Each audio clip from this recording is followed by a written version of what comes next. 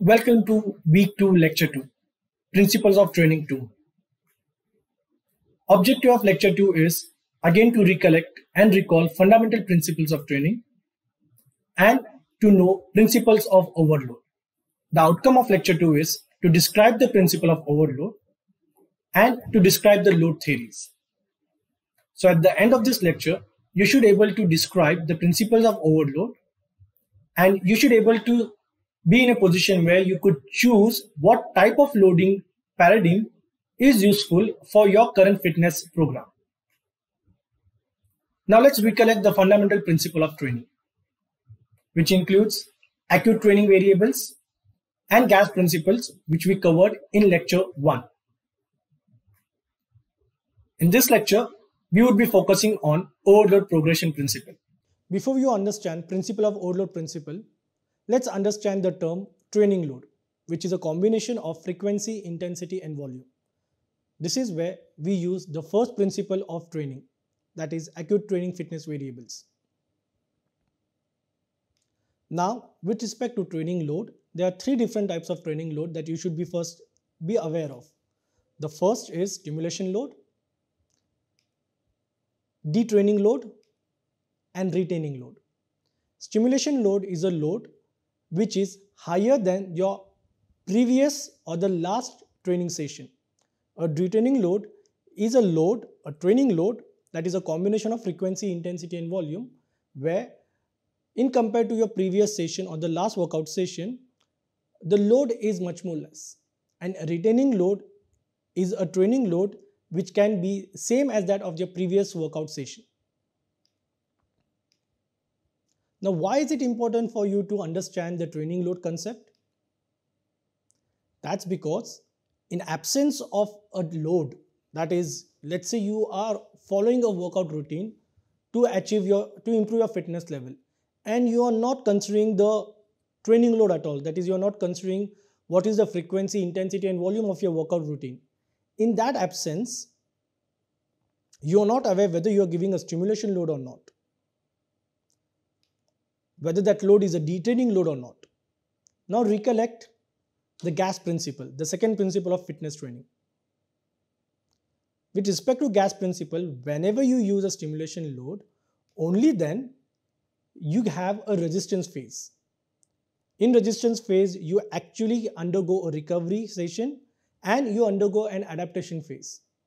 That is changes in the body which prepares the body to perform more better for the next session. So when you're not aware whether the session that you're following is a stimulation load or not, you're not sure whether you are giving a resistance phase or not. In absence of a resistance phase, obviously there will be no supercompensation phase, and thereby there will be no new baseline level. So for that reason, it is very important that before you start a workout routine, you should be aware about whether the session you're following is a stimulation load or a detraining load, and thereby you have to keep track of your training load by monitoring the frequency, intensity, and the volume. Now let's understand how this progressive overload can be implemented with the help of different loading theories, which are standard load, linear load, step load, concentrated load. Let's begin.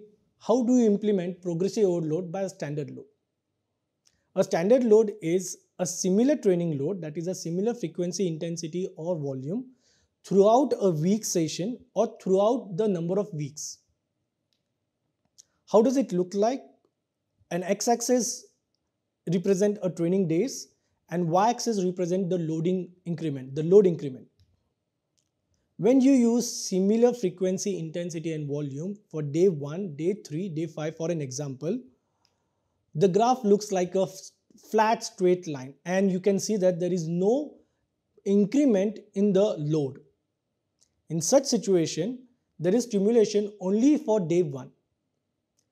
Similarly can be carried forward to a month's workout. Let's say D1 is week 1, D3 is week 2, and D5 is week 3. So if you follow a standard load for multiple weeks, again in this case, you are giving stimulation only in week 1 and recollect gas principle. So you would get a response but only for week 1 or day 1, and after that there is no stimulation given. So there won't be a new baseline created. So standard load is not definitely an optimal way of giving a progressive overload. Now let's understand what linear load means.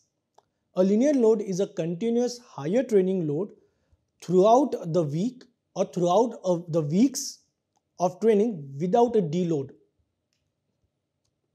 Let's see how it can be implemented.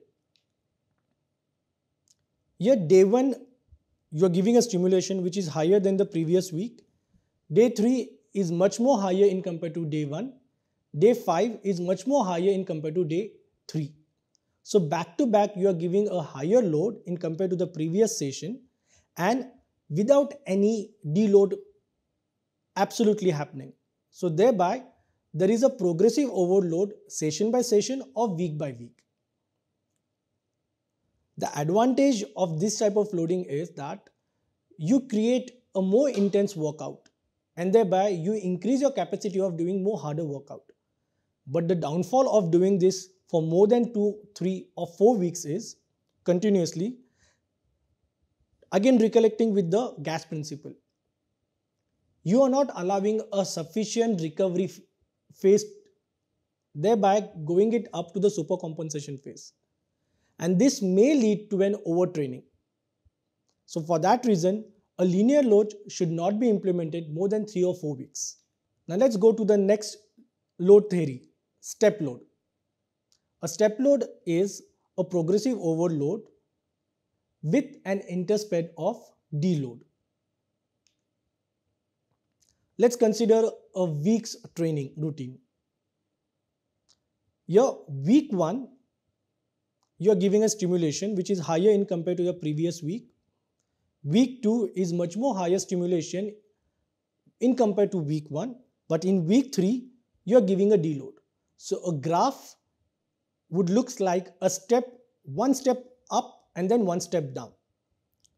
Continue giving a progressive overload for another 3 weeks, where week 4 the stimulation is much more higher in compared to week 1 or week 2. Week 5 we give a second week of progressive overload, but in week 6 we do a deload. So the graph over a period of 6 weeks is definitely progressively increasing, but it is intersped with a deload phase.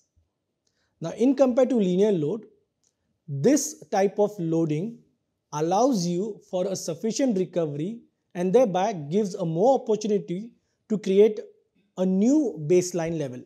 Now let's understand what concentrated load is. A concentrated load is a short period which is defined as 1 week to 3 weeks of time of progressive overload. Now how it looks like?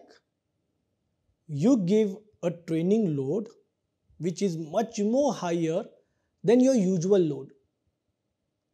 So in week 1, you can see the load increment is much more higher in compared to all the previous step loads or linear load that has been given a loading increment. And in week 2, in compared to week 1, it is still more higher. So it may look like a linear load, but the difference is, actually it is a linear load, but the difference is the graph is much more stiffer. So in concentrated load, you give a much more higher training load than you are used to.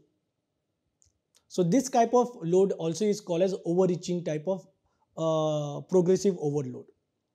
So you may have to use this kind of loading periodically into your training program so that you give a stimulation which is much more higher and thereby avoiding the plateau throughout your workout session. So in summary, recalling gas principle, providing optimal stimulation and recovery is must to improve fitness level. Give higher load in form of higher frequency, intensity or volume within the given week is called a progressive overload. And the way to implement progressive overload is by applying load theories. In step load, you give progression in the first session or in the first week only. In linear load, you give progression without a deload and which does not lead to overtraining if implementing for longer period, that is greater than 4 weeks. A step load progression has a linear load but with an intersped of deload. And a concentrated load progression demands much more higher load to be used but for a short period of time, less than 3 weeks. Thank you.